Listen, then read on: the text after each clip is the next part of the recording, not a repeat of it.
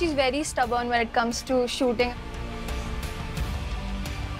वो एक चीज कहती है कि दुनिया में कोई भी कर सकता है तो वो चीज मैं कर सकती हूँ। ये कहेगी मम्मी मैं जीते जी चाहती हूँ, मैं हर चीज करना चाहती हूँ, मैं चाहती हूँ कि कोई चीज ना मेरे से छूटे ना।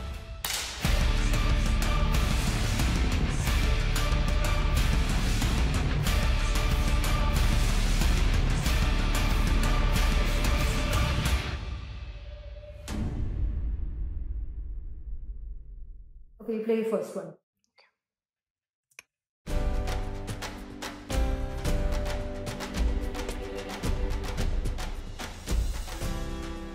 बचपन की याद है, बढ़िया अच्छी तरह खेला करती, अच्छी तरह पढ़ाया करती, अच्छी तरह शूटिंग कराया करती। ये कहेगी मम्मी मैं जीते जी चाहती हूँ, मैं हर चीज करना चाहती हूँ, मैं चाहती हूँ कि कोई चीज ना मेरे से छूटे ना।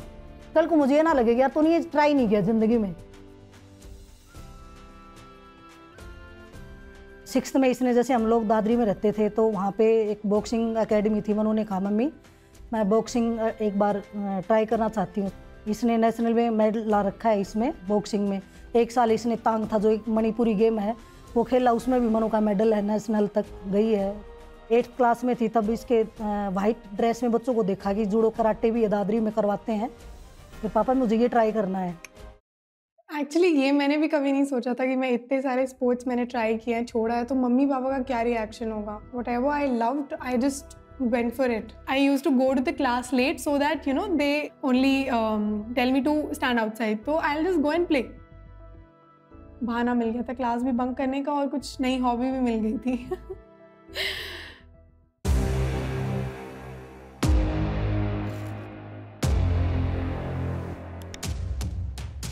अप्रैल 2016 की बात है, वो इस शूटिंग रेंज में आई तो उसने कहा कि एक बार मैं भी हाथ आजमा लूं।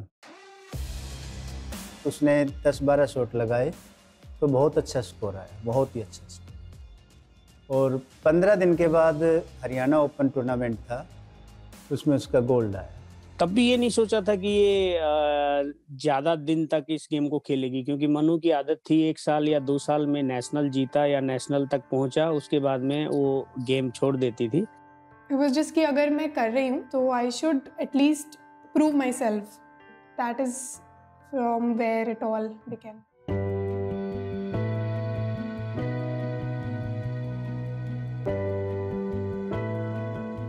Youth Olympic Games means a lot to me. Like I think one of my best competitions ever, and I got the tag Olympian after that. So that's what makes me really even more happier than that.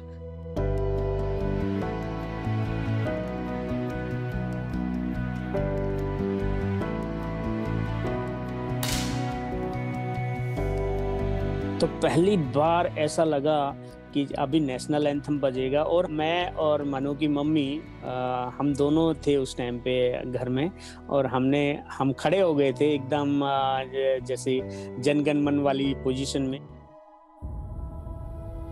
रोंगटे तो अभी भी खड़े हो रहे हैं मेरे, जब हम उस चीज को मैं बैक में सोच रहा हूँ कि उस टाइम पे हमने क्या क्या किया था।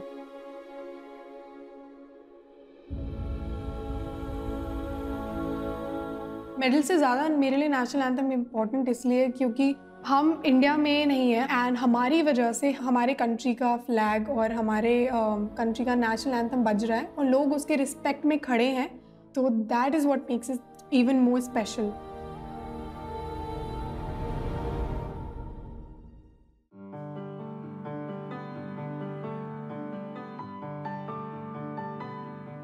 मेरा हर माँ के लिए ये संदेश है कि अपनी बेटियों के साथ हर सुख दुख में साथ खड़े रहें। माँ को ही अपनी बेटी को देखना कि मेरी बेटी जीवन में क्या करना चाहती है, तो मैं चाहती हूँ कि हर माँ अपनी बेटी के साथ उसके कदम से कदम मिला के चलें, तो हमारी बेटियाँ एक मुकाम हासिल करके उनका नाम रोशन कर सकती हैं देश दुनिया और माँ बाप का। तो उनकी इच्छाओं को, उनकी क्रिएटिविटी को ना दबाएं, यही मैं हर एक माँ को बताना चाहती हूँ। गांव के बच्चे बोलते हैं हमने भी मनु कैसा बना है। पूरी दुनिया में बहुत सारा टैलेंट तो इसी वजह से रुक जाता है कि उनको अपॉर्चुनिटी ही नहीं दी जाती है, उनको प्लेटफॉर्म ही नहीं दिया जाता है। वी हैव दैट प्रेशर कि फैमिली आगे बढ़ानी है, तो लड़कों पे भी वी हैव प्रेशर, बट लड़कियों को तो अपॉर्चुनिटी ही नहीं देते हैं, तो दैट्स बहुत ज़्यादा भेदभाव। मेरा एग्जाम्पल देख के बहुत सारे लोग अब एटलीस्ट बोल सकते हैं कि उसके जैसा बनो या फिर उतनी मेहनत करो तो उस जैसा बनोगे। तो जब तक एक एग्जाम्पल भी होना चाहिए सोसाइटी में। I believe when our inner self is happy then we are able to perform even better. अगर खुद ही खुश नहीं होंगे हम तो no matter what we achieve, what we do will not make us happy. There are two sides of Manu we see because we know her so well. Like there's one, she's at the firing point, and then there's one when we are out of the range or even while we have a break. During lunch times, we see the real side of Manu. That is not the serious side for sure. She's fun to be with. She's very loud sometimes. Manu is a great shopping partner and we shop a lot together, and which is very, very fun. She loves shopping. I love to go to shopping with my friends and I always enjoy it. I always help others with the choices.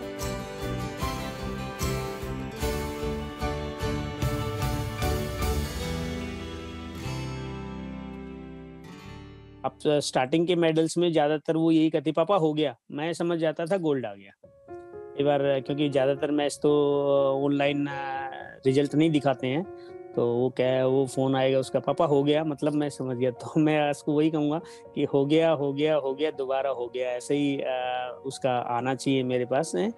और all the best उसके लिए। मनु के लिए message है कि मेरी बेटी हमेशा खुश रहे, मेरा प्यार बरकरार रहे, मेरा आशीर्वाद हमेशा उसके साथ रहे। मेरी बेटी जिस खुशी के साथ घर से जाती है ना, उसे डबल खुशी के साथ घर वापस आए।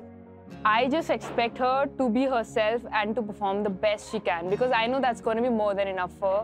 And I think she's very stubborn when it comes to shooting and wanting something, and she really wants that gold medal. So I'm pretty sure she's gonna win it and she's gonna get it for India. हाँ, बेटी का बहुत बढ़िया खेली है और बहुत अच्छा मेडल लिए, जीत का ये बढ़िया रहा सबसे आगे। Oh my God.